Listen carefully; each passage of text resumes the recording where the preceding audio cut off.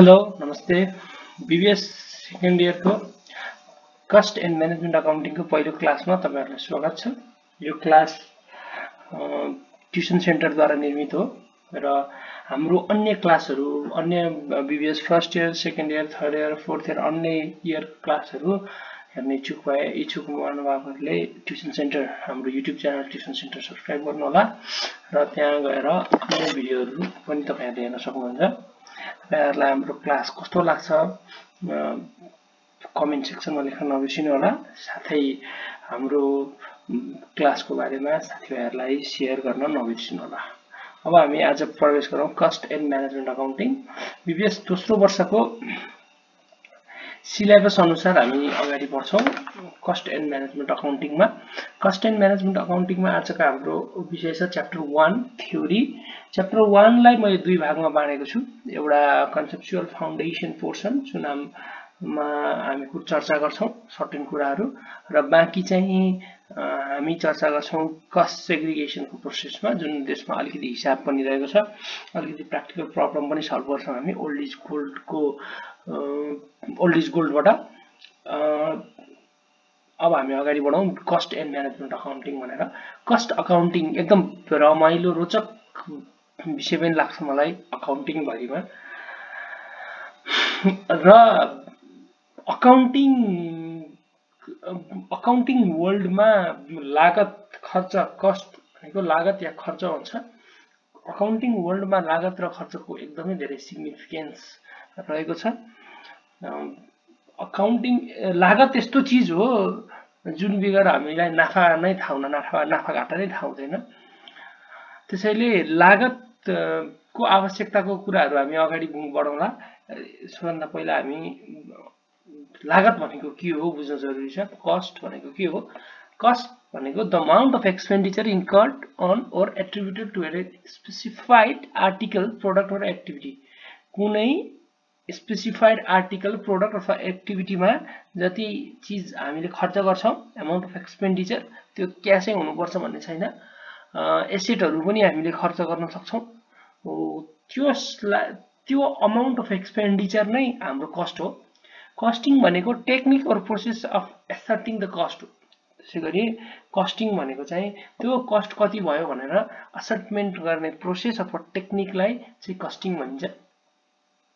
त्यसोभए cost accounting भनेको के हो त भन्दा जति पनि हाम्रो लागत छ इन्कम र एक्सपेन्डिचर त्यसलाई एउटा अकाउन्टिङ गरेर र त्यसबाट एउटा पिरियोडिकल स्टेटमेन्ट र रिपोर्ट प्रिपेयर गरेर कस्टलाई म्यानेजमेन्ट र कन्ट्रोल गर्ने टेक्निक कस्ट अकाउन्टिङ हो। हामी कस्टिङ र कस्ट अकाउन्टिङको बारेमा बुझ्यौं। हामीले यो नोट्स हो तपाईहरुले लेख्नु होला एक्जामको पोइन्ट अफ भ्यूले यो नोट्सलाई एकदम इम्पोर्टेन्ट नोट्स हो यो। अगाडि बढौं। अब म्यानेजमेन्ट अकाउन्टिङ भनेको के हो? यो म्यानेजमेन्ट अकाउन्टिङ र कस्ट अकाउन्टिङ भनेको अथवा कस्टिङ भनेको चाहिँ फरक कुरा होइन है। अब हामी यो डेफिनिसनको कुरा पछि गरौँला। पहिला म बुझाइदिन्छु। म्यानेजमेन्ट अकाउन्टिङ भनेको यदि आकाश हो भने कस्ट अकाउन्टिङ भनेको त्यहाँको मिल्की वे ग्यालेक्सी हो। मतलब म्यानेजमेन्ट अकाउन्टिङ भित्रै कस्ट अकाउन्टिङ रहेको हुन्छ। The accounting information is specially prepared to aid the managers is known as management accounting. Accounting information जुन चाहिँ म्यानेजर्सलाई सहयोग गर्नलाई बनेको त्यो नै management accounting हो। Management accounting is the process of decision making through the data and the facts available to the management. Management बाट available data fact analysis गरेर डिसिजन गर्ने प्रोसेस पनि हो। Cost accounting is an important aspect of the management accounting. Cost accounting चाहिँ management अकाउन्टिङको important aspect पनि हो। There are 3 aspect of management accounting planning implementation र control भनेर तीनटा फेजमा हुन्छ म्यानेजमेन्ट अकाउन्टिङ। त्यसैगरी एडभान्टेज के हो त म्यानेजमेन्ट अकाउन्टिङको भने डिसिजन मेकिङमा हामीलाई सजिलो हुन्छ। त्यसपछि helps to make the manager accountable. Management अकाउन्टिङले cost सेन्टरबाट cost related म्यानेजर्सहरूलाई accountable बनाउन पनि सहयोग गर्छ। कस्ट सेन्टर्स भनेको जसको कस्ट निस्किन्छ, जो कुनै पनि सेन्टर जसको कस्ट निस्किन्छ त्यसलाई कस्ट सेन्टर भन्छ। जस्तो प्रोडक्सन एउटा कस्ट सेन्टर हुन सक्छ हैन। त्यसै गरी हेल्प्स इन कम्पेरिजन गर्न हेल्प गर्छ म्यानेजमेन्ट अकाउन्टिङको। यो वर्षको डाटा र नेक्स्ट इयरको डाटा, यो इन्डस्ट्रीको डाटा र त्यो इन्डस्ट्रीको डाटा गरेर कम्पेरिजन, कस्ट कम्पेरिजन, युनिफर्म कम्पेरिजनमा पनि म्यानेजमेन्ट अकाउन्टिङले हेल्प गर्छ। त्यसै गरी अगाडि बढौँ। अब कस्ट अकाउन्टिङ र म्यानेजमेन्ट अकाउन्टिङमा के फरक छ मैले अघि भनिसकेँ। यदि म्यानेजमेन्ट अकाउन्टिङ युनिभर्स हो भने cost accounting milky way galaxy हो भनेको म्यानेजमेन्ट अकाउन्टिङ भित्रै कस्ट अकाउन्टिङ पर्छ। अहिले त अझै कस्ट अकाउन्टिङमा अझै नयाँ टर्म आएको छ। यो म्यानेजमेन्ट अकाउन्टिङ पनि नयाँ टर्म हो, तर कस्ट अकाउन्टिङमा अझै नयाँ टर्म आएको छ, स्ट्र्याटेजिक कस्ट अकाउन्टिङ भनेर, त्यो जुन हाम्रो सिलेबसमा छैन। अब हेरौँ कस्ट अकाउन्टिङ र म्यानेजमेन्ट अकाउन्टिङ फरक। डिफिनिसन, कस्ट अकाउन्टिङको हामीले डिफिनिसन्सको कुरा गरिसक्यौँ। Process of accounting for the cost for which begins with the recording of the income and expenditure or the basis on which they are calculated and ends with the preparation of periodical statements and reports for ascertaining and controlling the cost भन्छौँ। त्यसै गरी management accounting specially prepare to add the managers is known as management accounting. अब performing प्रोफेसनललाई के भन्छ? Cost accounting सम्बन्धी काम गर्ने प्रोफेसनललाई cost accountant भन्छौँ भने म्यानेजमेन्ट अकाउन्टिङ सम्बन्धी काम गर्ने प्रोफेसनललाई हामी म्यानेजमेन्ट अकाउन्टेन्ट भन्छौँ। त्यसै गरी डिसिजन मेकिङलाई हेल्प गर्छ कस्ट अकाउन्टिङले, अथवा डिसिजन मेकिङमा हेल्प गर्छ, एउटा टुलको रूपमा युज हुन सक्छ। तर डिसिजन मेकिङ चाहिँ कस्ट अकाउन्टिङ भित्र इन्भल्भ हुँदैन, तर म्यानेजमेन्ट अकाउन्टिङ भित्र डिसिजन मेकिङ पनि इन्भल्भ हुन्छ। त्यसै गरी प्राइमरी फोकसको कुरा गरौँ। कलेक्सन अफ डाटा र एसर्टेनमेन्ट अफ कस्ट चाहिँ प्राइमरी फोकस हुन्छ कस्ट अकाउन्टिङको भने management अकाउन्टिङको decision making on the base of the collected data पनि फोकस्ड हुन्छ म्यानेजमेन्ट अकाउन्टिङमा, ओभरअलै कभर गर्ने हुन्छ। त्यसै गरी हामी अगाडि बढौँ। फाइनेन्सियल अकाउन्टिङ र म्यानेजमेन्ट अकाउन्टिङको डिफरेन्सेस। फाइनेन्सियल अकाउन्टिङ र म्यानेजमेन्ट अकाउन्टिङको डिफरेन्सेस पहिला डिफिनिसनबाट हेरौँ। Financial accounting is the accounting of the financial transactions of the entity as so to update the exact financial position of the entity. एन्टिटीको exact financial position के हो भनेर पत्ता लगाउनलाई accounting गर्ने, जुन financial कारोबार जति पनि छ सबैको अकाउन्टिङ गर्ने प्रोसेसलाई चाहिँ फाइनेन्सियल अकाउन्टिङ भनिन्छ भने म्यानेजमेन्ट अकाउन्टिङ भनेको म्यानेजर्सलाई एड गर्नलाई अथवा हेल्प गर्नलाई गरिने अकाउन्टिङ हो। Requirement, it is mandatory required in many जुरिडिक्सन्स like नेपालमा चाहिँ फाइनेन्सियल अकाउन्टिङ चाहिँ म्यान्डेटरी कुनै ऐनले गर्नै पर्छ, गरेर चाहिँ अडिट गर्नुपर्छ भनेर रिक्वायरमेन्ट छ भने नेपालमा म्यानेजमेन्ट अकाउन्टिङको कुनै पनि रिक्वायरमेन्ट छैन नेपाल जस्तो जुरिडिक्सनमा।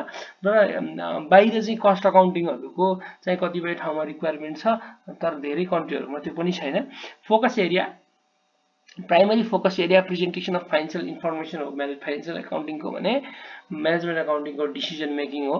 स्ट्रक्चर, युनिफाइड स्ट्रक्चर हुन्छ। युनिफाइड स्ट्रक्चर भनेको फाइनेन्सियल अकाउन्टिङको युनिफाइड स्ट्रक्चर भनेको एउटै खालको स्ट्रक्चर हुन्छ। यो युनिफाइड स्ट्रक्चरको बारेमा म अलिकति कुरा गर्छु। जस्तो नेपालमा एउटा अकाउन्टिङ स्ट्यान्डर्ड बोर्ड भन्ने छ, त्यसले अकाउन्टिङ स्ट्यान्डर्डहरू निकाल्छ। त्यसको बेसिसमा हामी अकाउन्टिङ गर्छौँ र बाहिर पनि त्यस्तै अकाउन्टिङ स्ट्यान्डर्ड बोर्डहरू हुन्छ अरू कन्ट्रीमा, तर म्यानेजमेन्ट अकाउन्टिङको त्यो हिसाबले चाहिँ फाइनेन्सियल अकाउन्टिङको त्यो बोर्डले एउटै स्ट्यान्डर्ड निकाल्छ, त्यो स्ट्यान्डर्डको आधारमा अकाउन्टिङ हुन्छ, युनिफाइड स्ट्रक्चर भयो। अनि त्यसपछि भेराइज इन द, तर म्यानेजमेन्ट अकाउन्टिङको त्यस्तो कुनै पनि नभएको भएर varies according to the use अनुसार भराइ हुन सक्यो भने। अब प्रिन्सिपल हेरौँ। Works in the standard principal as per the law. As per the law भनेको नेपाल अकाउन्टिङ स्ट्यान्डर्ड भन्ने जुन फाइनेन्सियल अकाउन्टिङको बेस छ त्यो चाहिँ लले नै प्रेस्क्राइब गरेको कुरा हो भने म्यानेजमेन्ट अकाउन्टिङको केसमा म्यानेजमेन्टले डिसाइड गरेको जे छ त्यही प्रिन्सिपलमा म्यानेजमेन्ट अकाउन्टिङका रिपोर्टिङका कामहरू हुन्छन्। अब अगाडि बढौँ। Objective of cost accounting. त्यसपछि कस्ट अकाउन्टिङको अब्जेक्टिभ के हो त? सबभन्दा पहिलो त कस्ट पत्ता लगाउने, खर्च कति हो। त्यसपछि खर्च थाहा भइसकेपछि प्राइस डिटर्माइन गर्ने। ल मेरो सर्टेन प्रोडक्टको खर्च चाहिँ 100 रुपियाँ हो भने मैले 20 रुपियाँ जिपीमा बेच्छु भने मैले 120 रुपियाँ प्राइस राख्नु पर्यो। अनि त्यसै गरी to help in the cost control and reduction, cost control र रिडक्सनमा हेल्प गर्ने। ओहो हाम्रो त यो वर्ष कस्ट अलिकति धेरै आएछ, अब रिडक्सन अथवा कन्ट्रोल गर्नु पर्यो भनेर भन्न पनि कसले सिकाउँछ? कस्ट अकाउन्टिङले सिकाउँछ। To help in strategic decision making. Strategic decision making भनेको हाम्रो सर्टेन प्रोडक्टको कस्ट यति छ, यो प्रोडक्ट हामीले बनाउन छोडिदियौँ भने हामीलाई यति घाटाबाट हामी मुक्त हुन्छौँ भनेर पनि कसले भन्न सक्छ? कस्ट अकाउन्टिङले भन्न सक्छ। यसका यो कुराहरू पछि डिसिजन मेकिङ भन्ने च्याप्टरहरूमा आउँछ, सायद तपाईहरुलाई छैन होला, मास्टर्स लेभलमा छ। To help in cost comparison and बेन्चमार्किङ। Cost comparison and बेन्चमार्किङ भनेको एउटै इन्डस्ट्रीको अथवा एउटै इन्टिटीको डिफ्रेन्ट इयरको अथवा सेम इयरको कस्टलाई कम्प्यारिजन गर्ने, बेन्चमार्क भनेको एउटा स्ट्यान्डर्ड सेट गर्ने भन्छ, त्यसकोलाई हेल्प गर्नलाई। त्यसैगरी अगाडि बढौँ र हाम्रो यति नै हो कस्ट अकाउन्टिङको र म्यानेजमेन्ट अकाउन्टिङको कुराहरू। हामी यो बेसिक कुराहरू जुन जति पनि हामीले यहाँ चर्चा गर्यौं त्यो एक्जाममा एकदम सोधेको कुराहरू छ, तपाईहरुले नछुटाउनु होला। त्यसैगरी हाम्रो यसको थ्योरी पर्सन हाम्रो अर्को क्लासमा पनि चर्चा गर्छौं हामी। कस्ट सेग्रिगेसनको कन्सेप्ट छ, त्यसमा पनि अलिकति चर्चा गर्छौं, त्यो पनि च्याप्टर 1 मै छ तपाईहरुको सिलेबस भित्र। र जाँदा गर्दै हाम्रो ट्युसन सेन्टर युट्युब च्यानललाई सब्स्क्राइब गर्न नबिर्सिनु होला र बेल आइकन पनि थिच्नु होला, सो दैट तपाईहरुलाई हाम्रो नयाँ लेटेस्ट भिडियोहरु तपाईहरुलाई प्राप्त भइरहोस्। Thank you.